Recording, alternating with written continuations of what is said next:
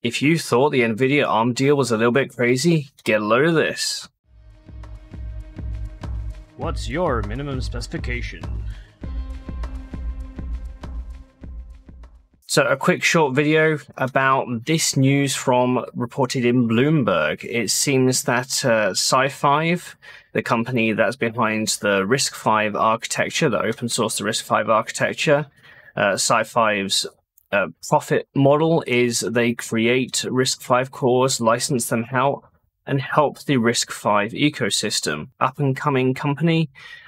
Seems to be very important. A lot of people are liking what they're doing, and the open sourceness of the architecture allows companies like Western Digital or NVIDIA and others to make their own cores around the architecture and essentially optimize them for what they need. So imagine my surprise today to learn or to hear from Bloomberg, as reported in Bloomberg, that Intel is making an offer to buy SiFive. And here's the article over at Bloomberg. Chipmaker SiFive is said to draw Intel takeover interest.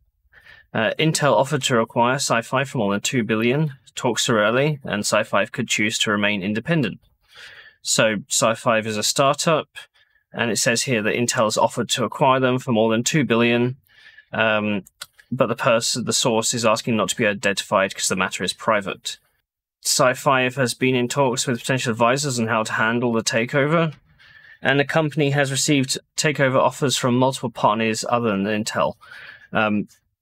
Because SiFive is so adept with RISC-V and their core designs are being widely used, even TensTorrent, where Jim Keller is licensing the X280 core from SiFive for their next generation architecture. I'm not surprised that a company like SiFive has got lots of interest from other companies wanting to acquire them. The fact that Intel is the name here is what's interesting. You know, discussions are early. SiFive was last valued at around $500 million when it raised funds in 2020. A representative for Intel declined to comment, or SiFive declined to comment. Let's go to Crunchbase and put in SiFive. So it's 15 employee profiles. They've gone through Series E funding, which means they've gone through 5 rounds of funding, and they've raised $190 million.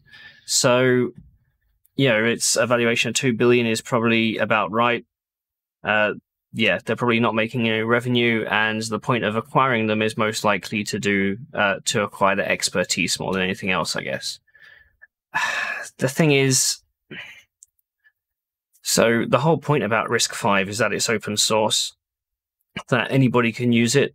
If Intel buys SiFive, that doesn't stop that as much as, say, NVIDIA buying ARM means that NVIDIA has control over the ARM ecosystem. Intel buying SiFive wouldn't do that.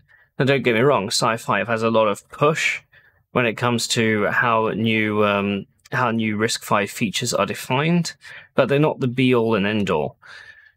Intel could very much just come in to the RISC-V ecosystem and, you know, do their own thing. Unfortunately, that kind of detracts away from their x86 market, but Intel plays in a lot of markets.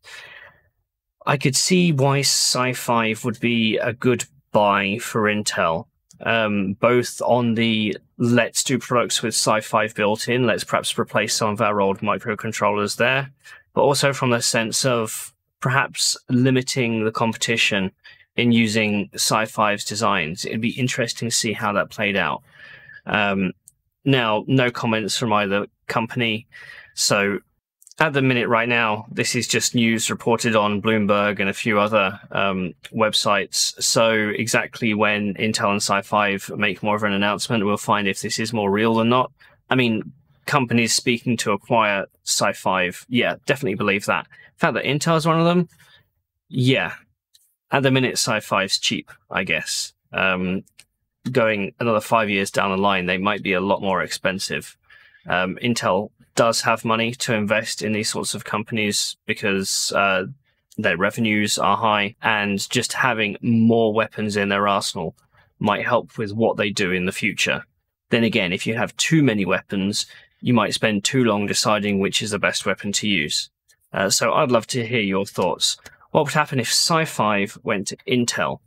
I think that if that happens, they'd have to be hands-off because they were too hands-on with Altera, and Altera is only now getting, pushing back up towards where they were. Xilinx has kind of run away with a large portion of that market. So they would have to remain hands-off and then leverage the ability of SiFive, though Intel could absolutely just pour money into it to improve that ecosystem along and eventually get their own RISC-V cores that are nice and powerful for what they need them for. Yeah. I kind of want SiFive to at least remain independent for a while longer. Like I say, if they remain independent for another 5 years with no acquisitions, then that might just help push the RISC-V ecosystem along in a more neutral capacity. So here's a question for you all. I know some of my audience are engineers. Are you working on RISC-V? Perhaps you've got a SiFive core in your design. You don't have to tell me which one. It's probably under NDA, but please leave a note in the comments if you're working on something like this or you want to see it really take off.